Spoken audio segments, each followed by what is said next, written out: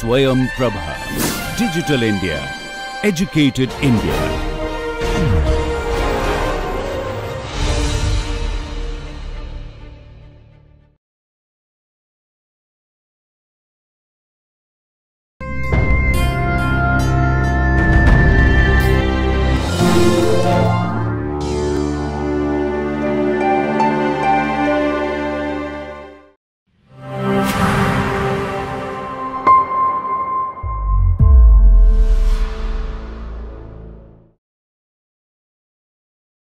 Welcome back everyone to the 16th lecture of Spatial Statistics and Spatial Econometrics.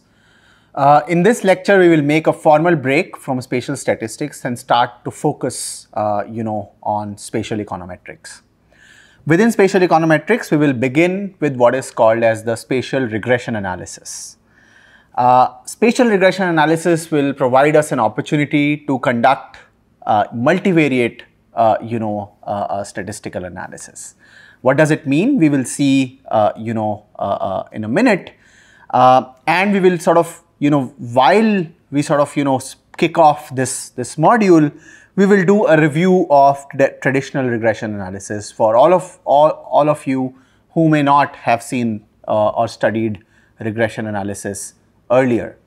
We will go over the basic material and I will provide you references which you can go back and read if in case you want to learn any of these subtopics in traditional regression analysis in depth.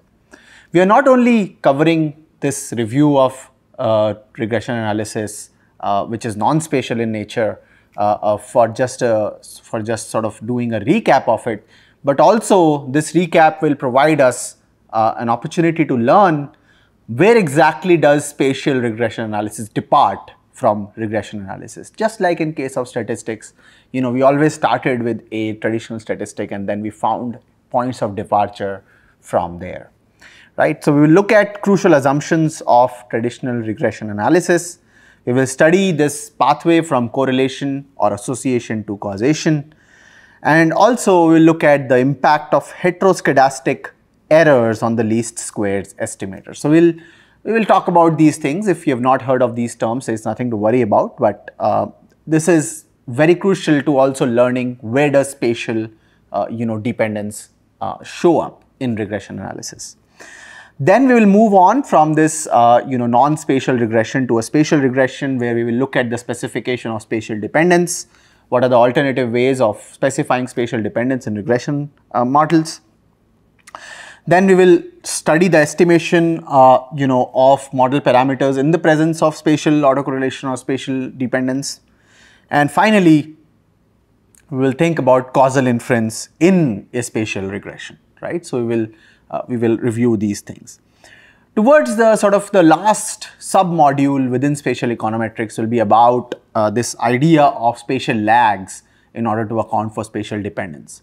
It is a convenient specification for specifying spatial dependence regression models, and it allows us very powerful interpretations of how spatial spillovers can impact the processes, the random processes that we see around us in the real world. Okay, within that we will talk about something called a spatial weights matrix. We will look at some of these spatial dependent summary statistics, specifically the Moran's I, the Geary's C, which are based on the definition of this spatial weights matrix. Then we will study regression analysis in presence of spatial lags, and finally we will introduce hypothesis testing. We will ramp you up, and then of course there is a large literature to be explored at your own time. Okay, so let's get started with a review of regression analysis. All right, so when I do that, what I want to do is I want to sort of start with a mathematical formulation of a regression model and also a graphical representation of a regression model.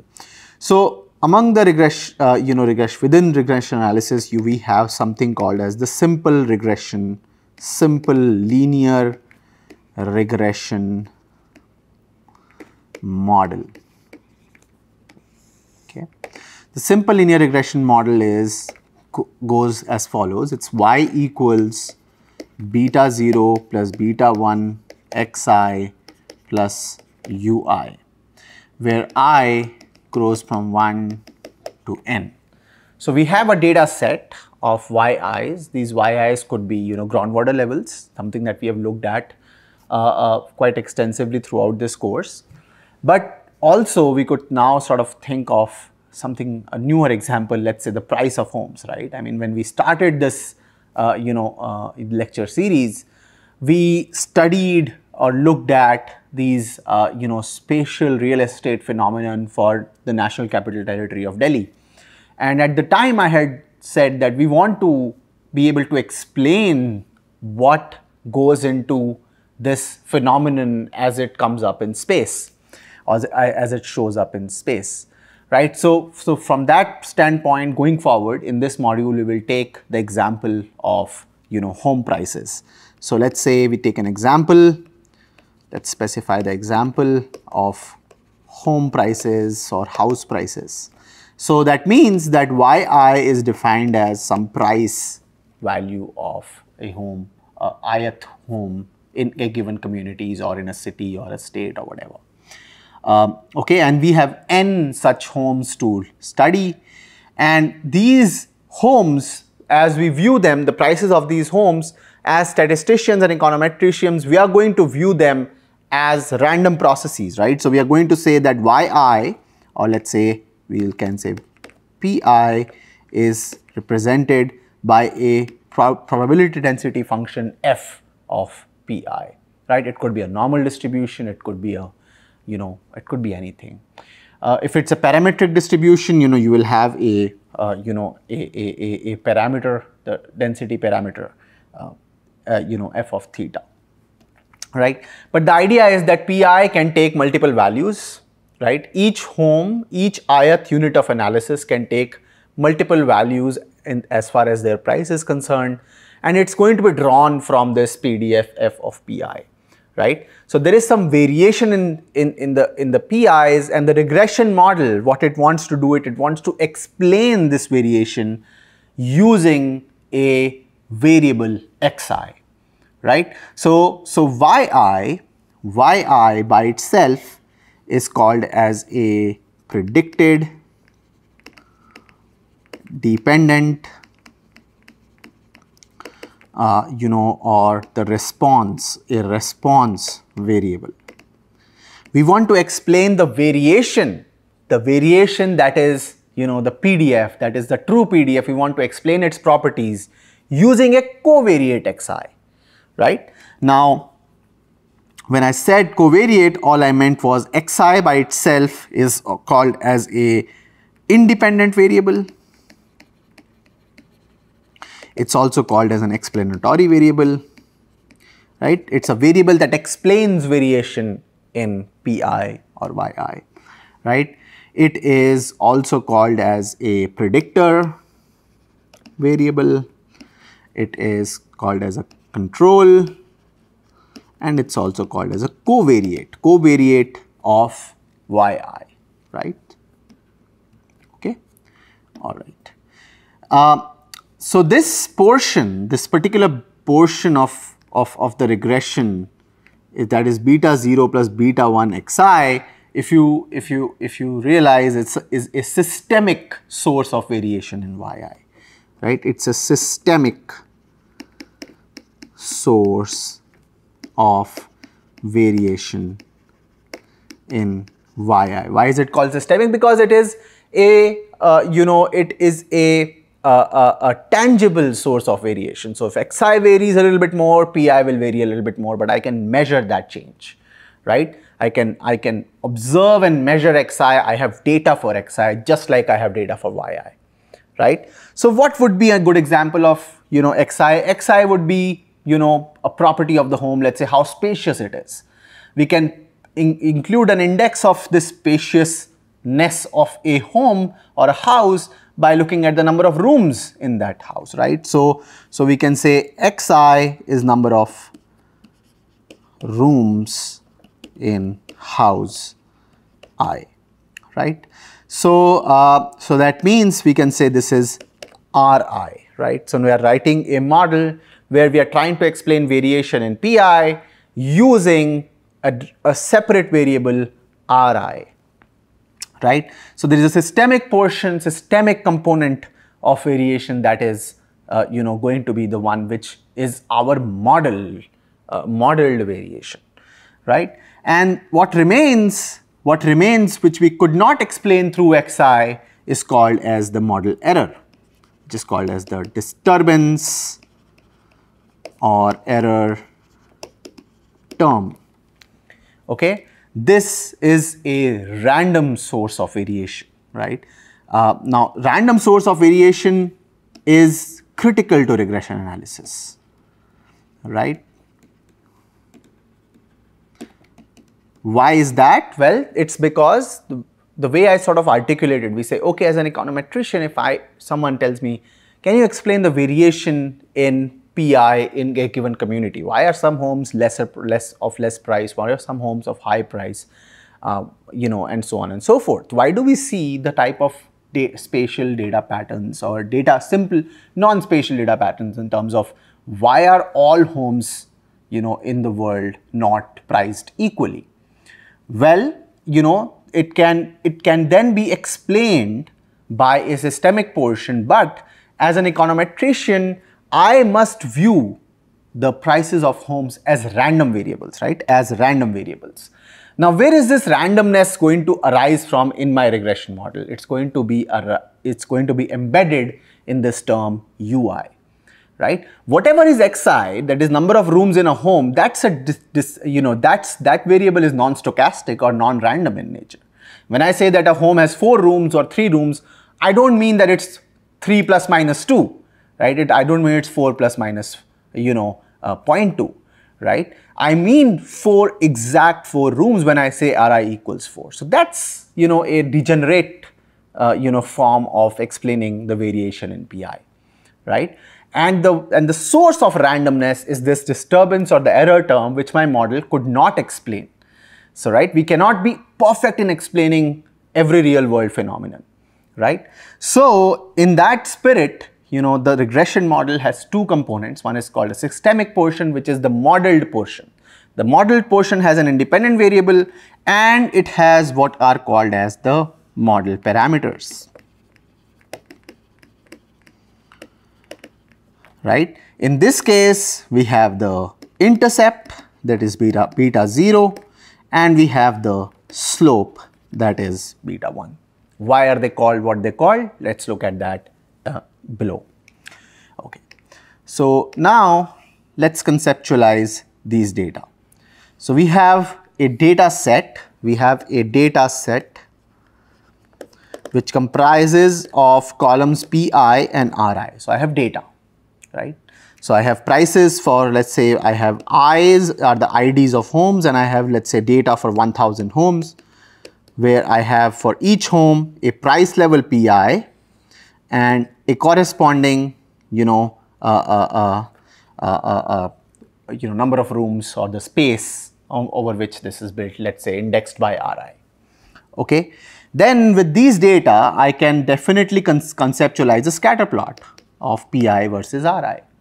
Let's say that scatter plot for these 1000 data points looks like the following. Of course, this is not a perfect plot, but I'm trying to and plot it. Okay, so let's say the number of rooms could be 1, could be 2, could be 3, could be 4, could be 5, could be 6. Let's say maximum there are about 8 room homes, huge homes that we are looking at. Now, what a regression is doing, the systemic portion of the regression is saying that this PI can be explained by a real line, a real number line which has an intercept beta 0 and a slope of beta 1, right? This is a regression line, right?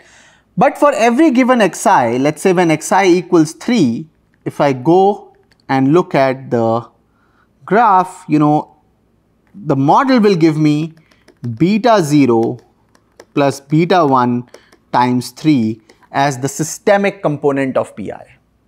This is the model version, the regression model version of PI. The true PI, however, is not the same. The true PI for this one lies either here or it lied, here. In that case, this distance between the truth and the modeled version is my error representation. Okay. Remember also that here beta 0 and beta 1 are a data driven understanding of what the intercept and the slope should be. So if I have data driven representations, I use this terminology hat.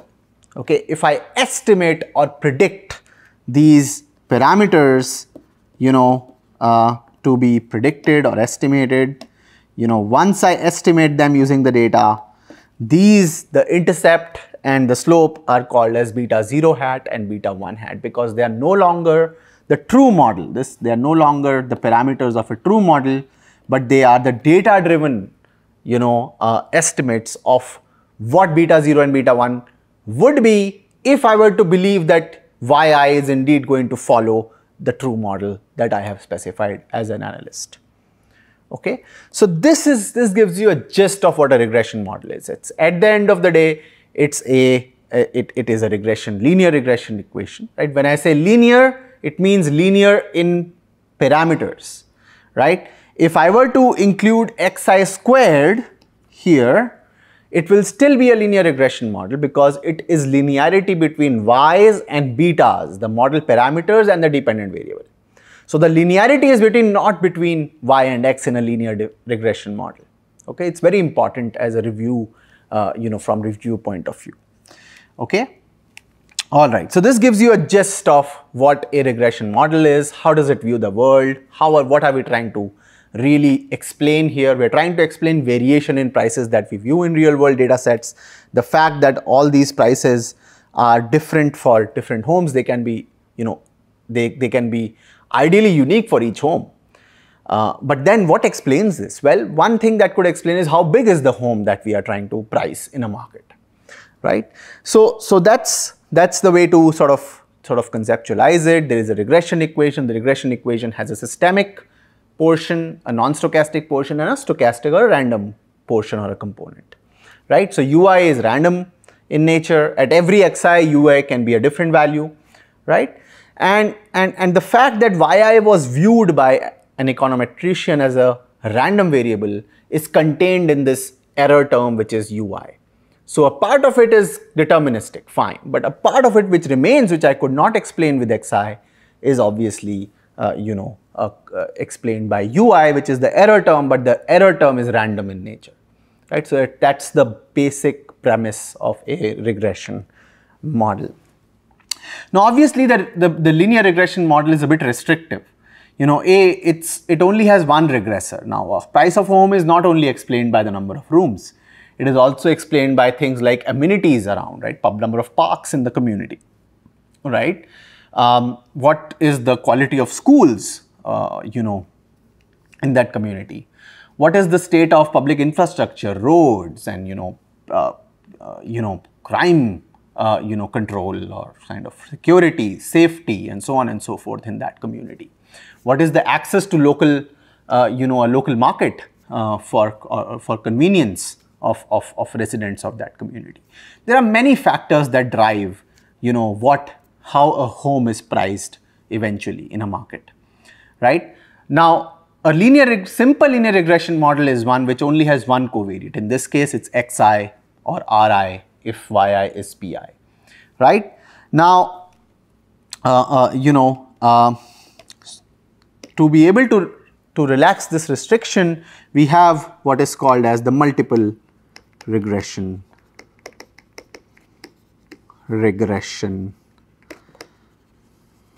model. Okay.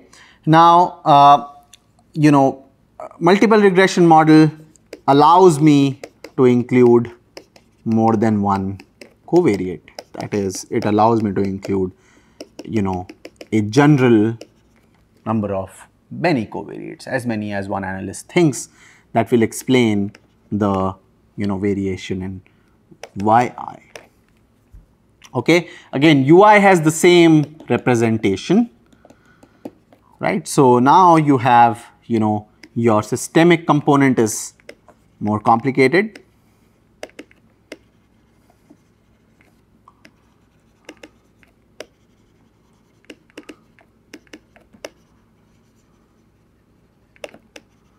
Right? But the error term is still, exactly the same. Although its real world formulation will be different, because now when we included only one xi, let's say x1i, what we did was we put all the other xi's, x2 to xk, into ui. When we included x2 to xk, now ui has whatever is not included from x1i till xki. Right? So whatever we exclude from the regression in a simple linear regression, it's all in ui, right?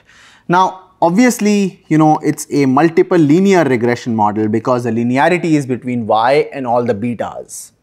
So now if x2i was, for example, x1i squared and xki was, let's say, x1i to the power k, then you will still have a linear model, right? It doesn't matter how nonlinear is the formulation of x, but what matters is, the fact that the model parameters are still linear in y. Okay, so that's a note. All right. The other thing that I want to sort of talk about going forward is that a regression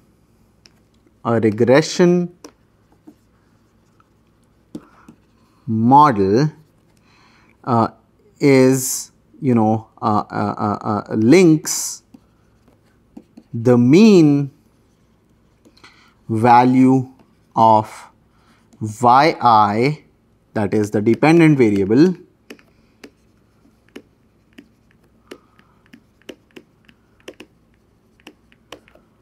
with the mean value of xi, that is the covariates. What does that mean? Well, that really just says that, let's say I begin with my simple linear regression model, SLRM. I have yi equals beta 0 plus beta 1 xi plus ui. Now, if I were to take an expectation on this, on both sides of this equation, I'm going to have expectation of yi equals expectation of beta 0 plus beta 1 xi plus ui. Now the expectation operator is a linear operator, so it will start entering and applying to each term. Here beta 0 and beta 1 are constants, they do not vary at all, even across i's they don't vary. So I have beta 0 plus beta 1 expectation of xi plus expectation of ui. Now expectation of ui is assumed to be 0 without loss of generality. I will just come to what it means by this assumption of without loss of generality. But the idea is that now what you see here is that the equation, once we assume expectation ui to be 0, this equation is really linking expectation of yi with the expectation of xi, which given the n values is nothing but the sample average of y's and the sample average of x. So what happens is that at the end of the day, a regression model is a model on the mean, right? It is linking the mean value of xi with the mean value of yi. Okay. Now it can happen for, if I go back to my my graph, what's happening is that this regression line is nothing but expectation of pi equals beta 0 plus beta 1. Now these are hats, these are data driven slopes and slope and intercept, right? Beta 1 hat expectation of ri, right? That means that the average of ri, let's say r bar, wherever it touches this line will also refer to the y bar value. And all this is doing is that at every point in xi, I'm actually going and figuring out what is the average y value. Okay, so it's a model on the mean. If I keep xi as variable, then it will be y bar to be figured out at every xi. Otherwise, y bar and x bar will pass through a regression line, right? Now, so this is the representation of a regression. A regression line is a model of the mean values of an estimator. Okay, of the dependent variable and the independent variable.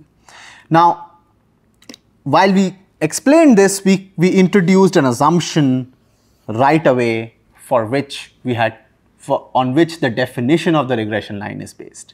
The fact that a regression line is a model on the mean depends on expectation ui to be equal to 0, and I have said that we are calling this a without loss of generality assumption. So what is a without loss of generality assumption? In order to move forward, I'm going to start talking about the crucial assumptions of a linear regression model. Okay, so the first assumption that we are going to talk about is the expectation ui equals 0, which I am calling as a without loss of generality assumption when beta 0 is included in the linear regression model. That is to say that when the intercept is included, then expectation ui equals 0 is a without loss of generality assumption. What does it mean? So let's sort of see what it means. So we have yi equals beta 0 plus beta 1 xi plus ui. Now expectation of yi equals beta 0 plus beta 1 expectation of xi plus expectation of ui. Now say that expectation of ui is equal to a bar. Notice that as long as beta 0 is included, we cannot differentiate between itself and a bar, right? We cannot differentiate between beta 0 and a bar, right? So if we assume a bar equals 0, then any and all of the impact, if this assumption were not true, let's say we assumed a bar equals 0 but it was non-zero, all of that impact will be captured by beta 0, right? If indeed this was a non-negative number, you could simply think of beta 0 as beta 0 plus a, and then you can write expectation of ui equals 0, right?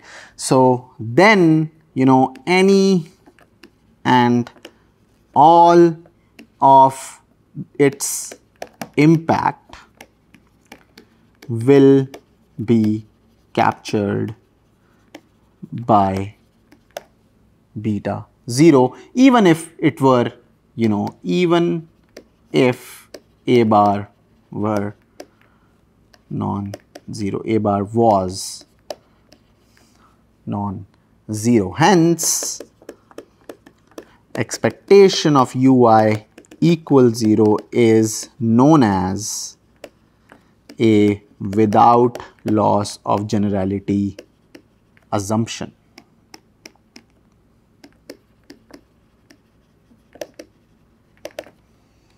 Okay. Now, we can represent this assumption in vector format. So we can see that now. So A1 in vector form is written as expectation of u equals 0. So u is now a vector which is n by 1 size, because we have ui's going from u1 to un. So this is a column vector, just like an Excel sheet column, going from u1, u2 all the way till un. Similarly, the zeros are also n by 1. Now I can rewrite this as expectation of u1, u2, u3 all the way till un equals 0, 0, 0. Now, expectation being a linear operator, just enters the vector like if it were a multiple lambda, right? It's just like if it were a constant lambda. It would simply enter, and what will happen, it will apply to each element of this vector. So this means what I'm saying here is expectation of u1, expectation of u2, keep going till expectation of un, all of these will be zeros, right? So all I'm saying is that expectation ui equals 0 for all I going from 1 to n. Okay. Now that's it. So this from here to here, what I'm using is that expectation is a linear operator. We've used this property earlier in this course as well, but I hope this will make things very, very clear. So this is a first crucial assumption of a linear regression model. Thankfully, when the intercept is included, this assumption is a without loss of generality assumption. So let's move on to the second and perhaps the most crucial assumption of the regression model, right? I'm going to call it the most crucial assumption, right? And we will see why. We will see why in a minute. I'm going to write down this assumption as expectation ui given xi is 0. What this means is that not only overall the error should, sum to be 0, but for every given xi the errors must sum to 0, right? If I go back to my scatter plot between pi and ri,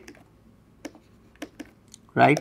If I go back to my scatter plot, let's say I have again 1000 homes, I have my data, and I'm simply going to now draw a regression line. I know this regression line is on expectation of pi given ri, which is nothing but beta 0 hat, beta 1 hat ri, right? Now, obviously, for every value of ri, the model is suggesting that there is a level of, pi, which this is nothing but expectation of pi given ri, let's say ri equals r tilde. Now this will be r tilde, right? But for every ri, you have to understand that there is a predicted value and there is truth. Now the truth can be different. So for example, the truth is here and the predicted value is given by the green dot. The distance between the two is the error of the model. It's that error model error, right? So every point, every data point and its distance from the regression line actually represents an error. Now this error is sometimes positive, it's sometimes negative. The assumption that expectation ui is 0 is basically saying that when I sum these errors throughout my sample, my scatter plot, they will sum to 0. That's A1, that is assumption 1.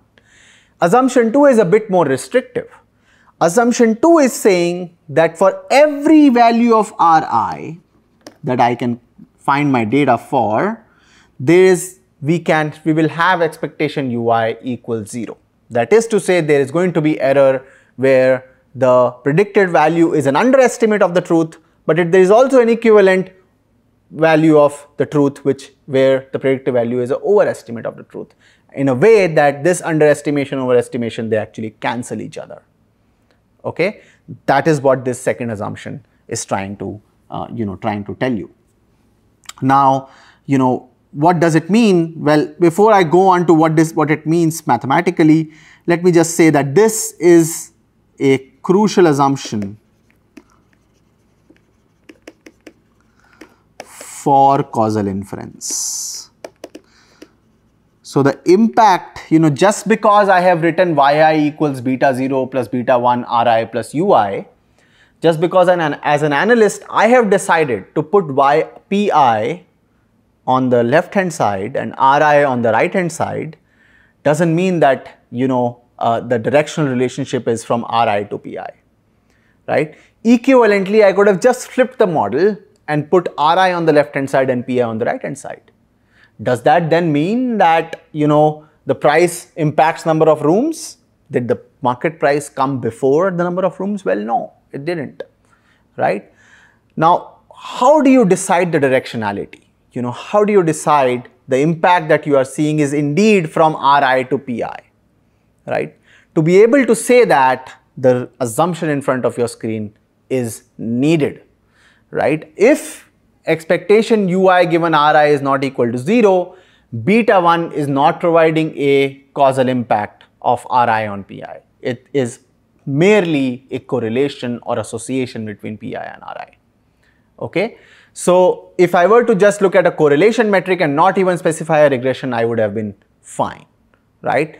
The pain that I'm taking to come to the regression analysis or regression modeling is to be able to work with this assumption, which is expectation Ui given Ri equals 0.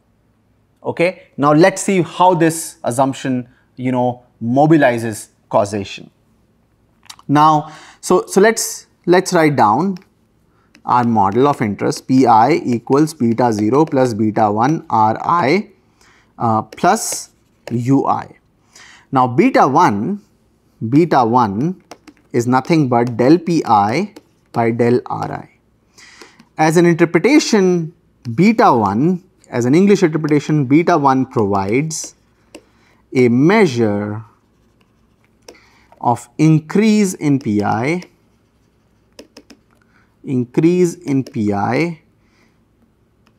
upon a marginal change. Remember, marginal change means the delta change in Ri.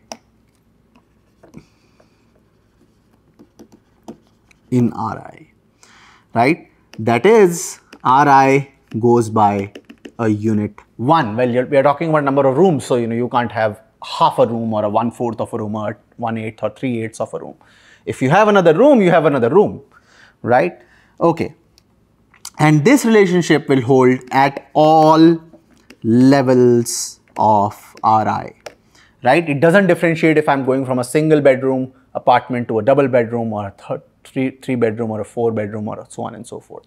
This specification, Pi equals beta 0 plus beta 1 Ri, provides me a beta 1 change in Pi upon a 1 unit change in Ri. Now see that the above interpretation